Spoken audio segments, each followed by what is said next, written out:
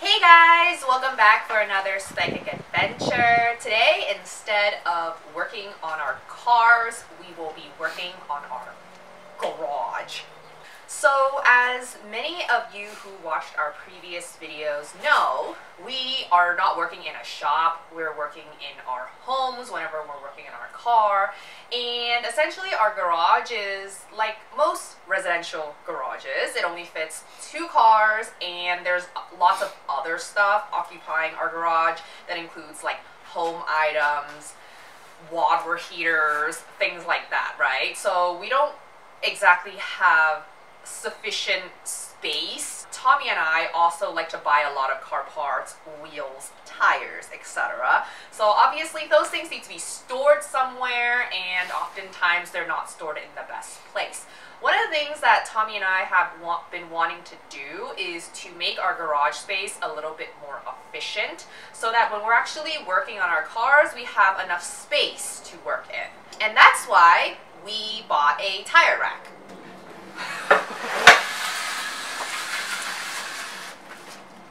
You see it? No, I see it. Gotta lift it up. Hoi!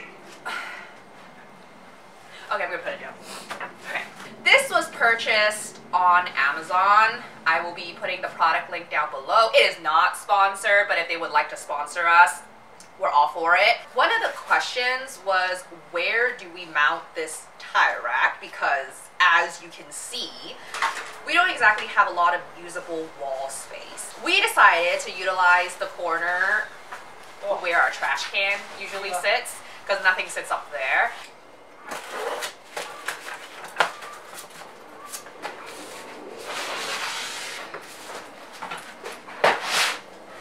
Got one of the brackets.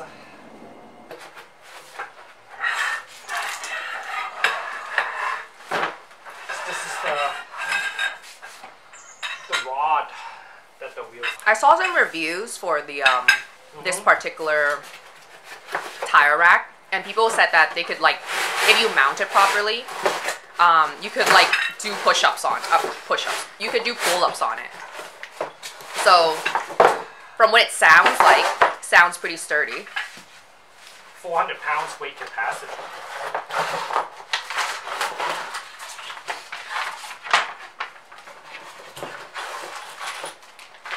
Instructions.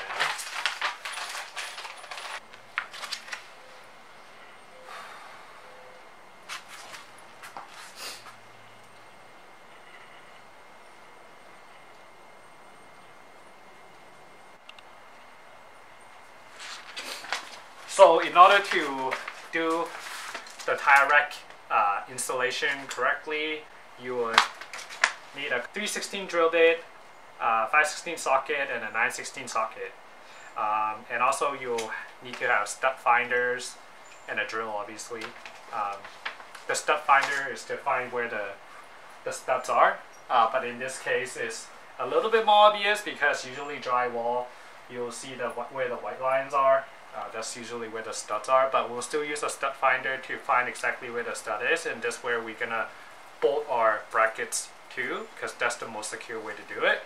And right now we're just trying to determine like how wide we kind of want it. And as you can see, you see this giant like rack on the left side. That's kind of like limiting how wide we can have it. We may take it apart and move it more to the left so we have more space for the tire rack. The wider the tire rack, obviously you can fit wider tires or like more wheels and tires on the rack. There's a weight capacity on it. It's about 400 pound capacity. You don't want to go over that, and you want to probably go lower than that. You don't want to be at the limit either.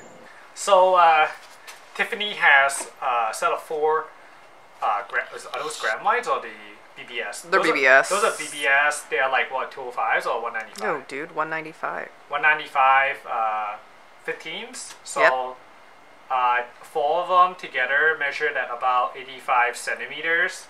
Let's assume that these 3 are studs, right? It's still over the stud a little bit, so you can't really safely secure the bolts or the brackets too. So what we are thinking is we will use this stud right here and expand the rack all the way to this stud over there, and that would give us about 120 centimeters worth of like space, or like wide, so we can like not only fit Tiffany's set of wheels, but also like maybe 1 or 2 extra tires on top. Plus, if I ever On top? Not on top, but on the side. Plus, if I ever want to put my set of wheels, like they're 17s, usually I run like 235s to even 255s. They're definitely a lot wider, and hopefully that way will fit all 4.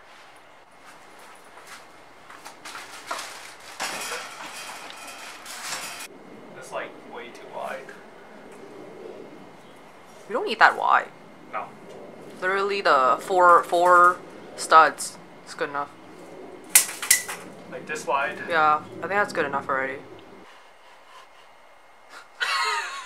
Okay, so... Okay, we know this is a stud. This is for sure a stud. Yeah, so anyways, I'm scanning the thing, and you know how it was like reading there was a stud here somewhere? Yeah. Like here?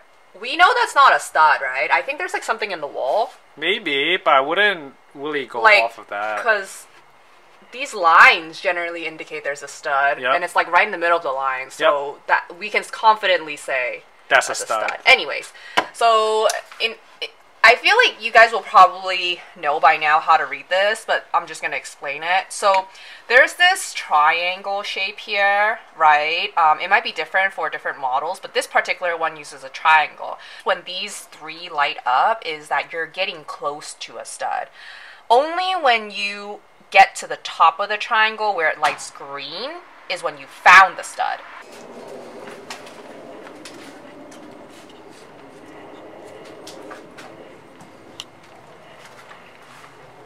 That's about how high we want it. Okay. Just mark it first. Where the bracket goes.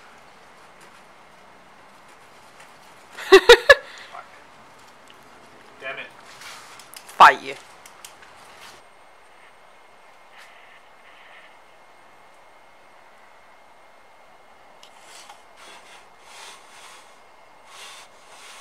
It's not scientific at all. Doesn't have to be like very deep. Just start it. You know, it's in the stud when like you feel the resistance. Usually, if you're just drilling into drywall, you just go through a very thin like layer, and it's like there's no resistance after. But usually with the stud, it's like there's a lot of resistance, like this. 5/16 socket. Wait.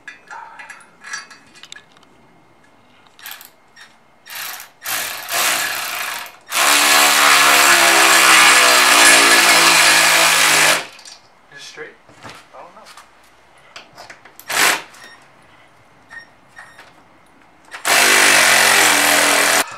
Okay.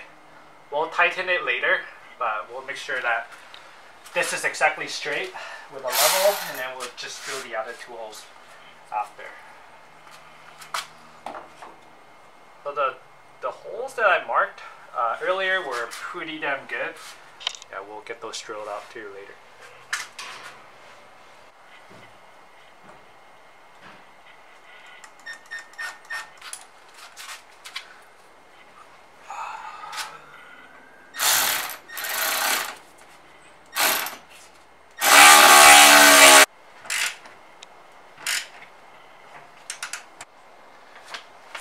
As you can see, we have put up the 2 side brackets.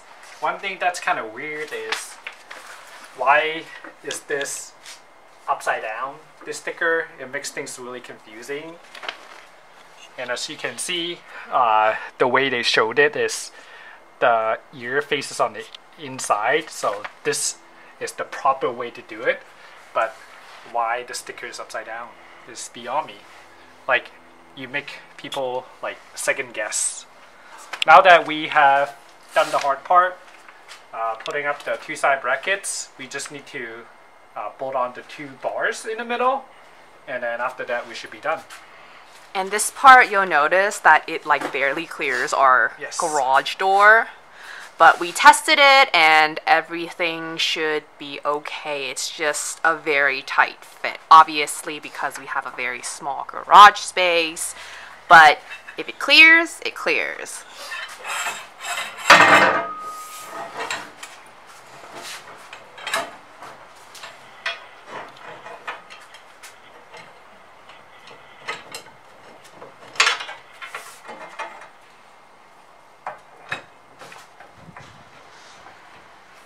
Maybe it is too wide, I don't know. We'll find out.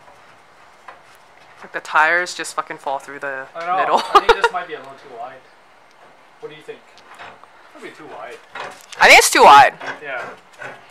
I think you need to do maybe like 2 in. Maybe this one? Yeah, I think so. Obviously, the further in you do, the higher the tire will sit. The farther in you do? Yeah, the further in, because there's less space, so the tire get pushed up. Oh yeah, you're right. Well, we'll just test it first. Yeah. We can always adjust it.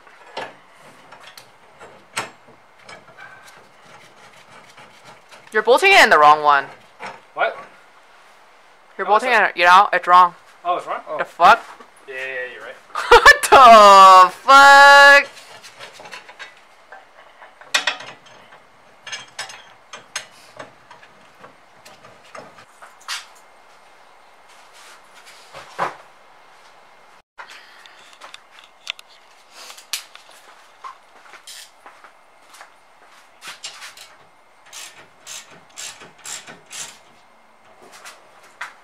Oh, I can see it flex. Yeah, I already did the inside, so those are pretty tight.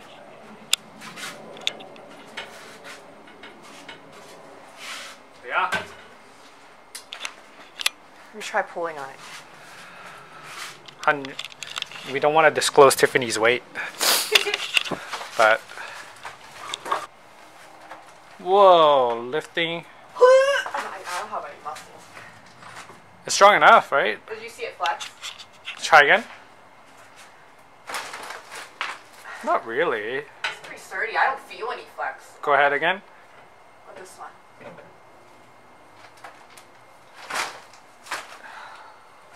Should be okay. It feels pretty sturdy to me.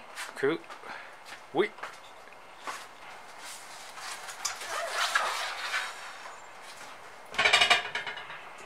Whoa. So,